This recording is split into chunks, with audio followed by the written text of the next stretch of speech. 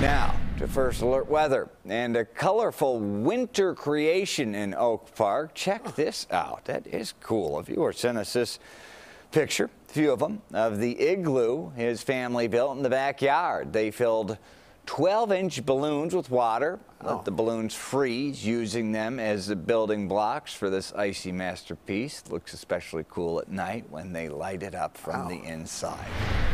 No danger of that igloo melting anytime soon. Chief Meteorologist Albert Ramon is here tracking more chilly weather and some snow. Albert. I'm thinking if Willy Wonka built a igloo, it would look like that. Didn't they look like enormous gumdrops or something?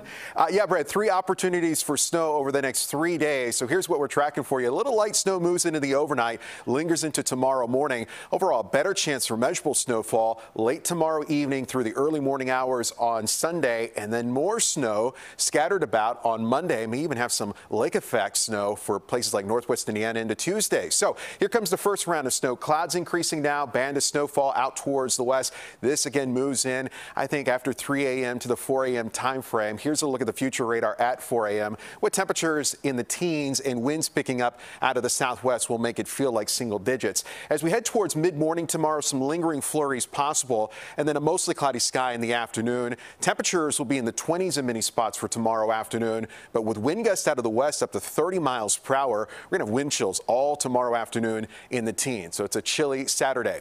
Let's go to 24 hours from now. Here's Saturday, 10 o'clock. Round of snow comes in with our second clipper system, and this is going to be the window 10 p.m. tomorrow till about, say, sunrise on Sunday, and we could pick up 1 to 3 inches of snowfall with this clipper system moving across the area. There's a look at 6 a.m. on Sunday with most of the snow down to the south of us, some lingering snow, especially along the lakeside, and then we'll actually see a fair amount of sunshine for Sunday afternoon with a breeze out of the north and temperatures in the upper teens and low 20s. So tonight's little quick clipper system, a dusting, mostly on grassy areas. Again, tomorrow night into Sunday, that's when we can see that 1 to 3 inch range with a few spots maybe even seeing a little bit more than that.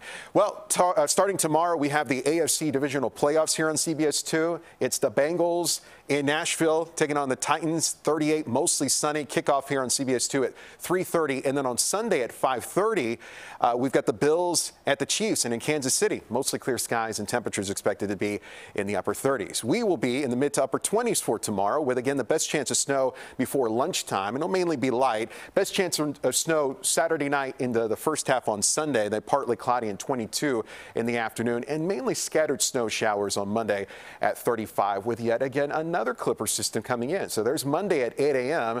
And then behind this clipper system, cold Arctic air moves in. So we're back in the upper teens and low 20s for highs Tuesday and Wednesday. And it's a slow rise for the second half of the week. There's a check of the extended forecast with some snow showers this weekend into early next week. And really the big story, Brad, next week, 20 on Tuesday, I may be just optimistic. Some models are saying we're stuck in the teens all day Tuesday, definitely in Wednesday with overnight lows Tuesday night and Wednesday in the single digits. All right, Albert, thank you.